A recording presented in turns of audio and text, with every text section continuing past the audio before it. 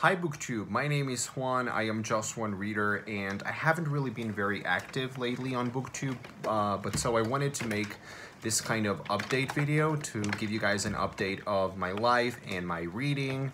I guess I should mention that there are some reasons why I haven't been really active here lately. One of them is because I just started a teaching position at a university here in Mexico City. I'm teaching psychology and at university, so I'm an actual college teacher now, which I still cannot really believe because I'm pretty young to be teaching college, but yeah, I feel great. I honestly feel really great. It's everything that I had ever wanted and more. It is my dream job. Of course, my dream job, my number one dream job is a psychoanalyst, but my number two dream job has always been teacher. And I was used to teaching children, but now that I'm teaching college kids, they're like 7 years younger than me, but yeah, it's just something else. It's really, really wonderful. And I am teaching 2 different courses, which is a lot of work, but they're great. One course is on psychopathology, so it's really, really cool. It's really fun, and it's one of my areas of expertise, I dare say. And the other course that I'm teaching is even better, even more fun.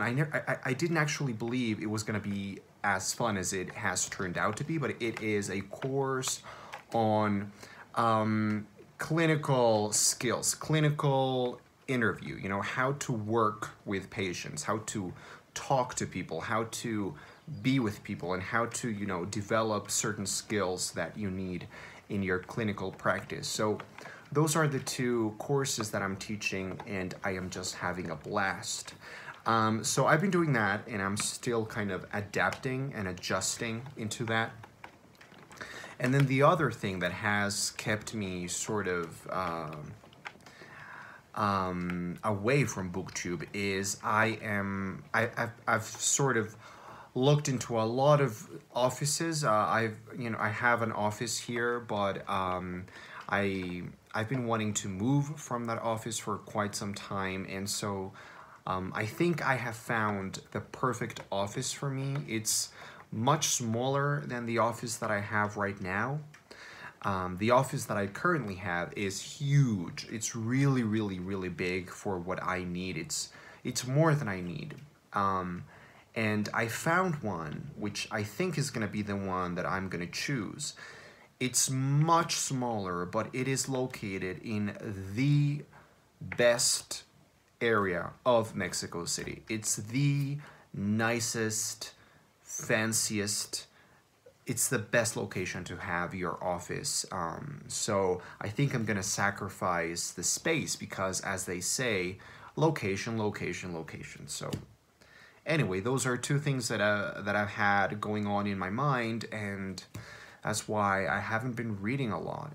Because on top of those things, I still have my usual things, the things that I always have going on, my psychoanalytical training, my patients, my supervisions, my classes, my seminars, my academic reading. So it's been hard, but I'm trying to read at least something, as much as I can. So I think I'm gonna start by talking about the 2 books that I finished last. So I finished The Catcher in the Rye, which was a reread. It was a reread because I gave a lecture talking about The Catcher in the Rye at another university, not the one that I'm teaching at, but another university. And I gave a lecture on The Catcher in the Rye, and it was quite a success. It was really interesting and a lot of fun. And then I finished reading The Hitchhiker's Guide to the Galaxy by Douglas Adams, and I really, really, really enjoyed like 70% of it, but the other 30%, this is, by the way, a bind-up of all 5 novels. I just read the first one, the original Hitchhiker's Guide to the Galaxy, and as I said, I really, really loved like 70% of it. I thought it was wacky and wonderful, in exactly the right ways for me, the ways that I like, and you know, very zippy dialogue and really funny banter that made me think of Monty Python and Gilmore Girls in a way, just very, very zippy and fun. But then the other like 30%, what's the deal with my face? It's the lighting is really weird there. Yeah, that's more normal. The other 30% or so was just weird and nonsensical, but not in the right way for me. So I really enjoyed it. I think I gave it like 3.5 stars, but I couldn't really say that it is a great book for me. Although I had a lot of fun. There are some sequences that are still in my mind and that I just found hilarious and delicious. So yeah, it was not a complete success, but I really enjoyed it. And the book that I am currently reading right now and that I hope to finish today is this beautiful, beautiful thing, which you cannot see now. There it is. The Duchess of Bloomsbury Street by Helene Hanff. So, Helene Hanff, you probably know by now, is becoming my soulmate, my literary soulmate.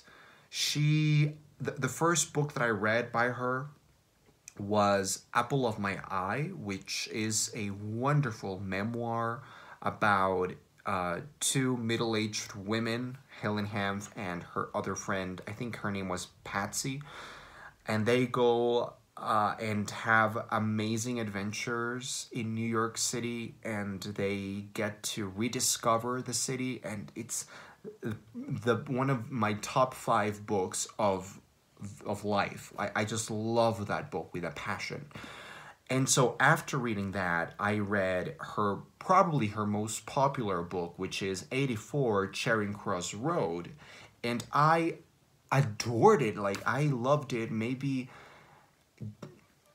not as much as Apple of My Eye, because I have Apple of My Eye in a kind of pedestal. But I really, really, really, really, really, really adored 84 Charing Cross Road. And this one, The Duchess of Bloomsbury Street, turns out to be the sequel, if you will, to 84 Charing Cross Road. It is about Helene Hanff exploring London when she finally gets to travel to London.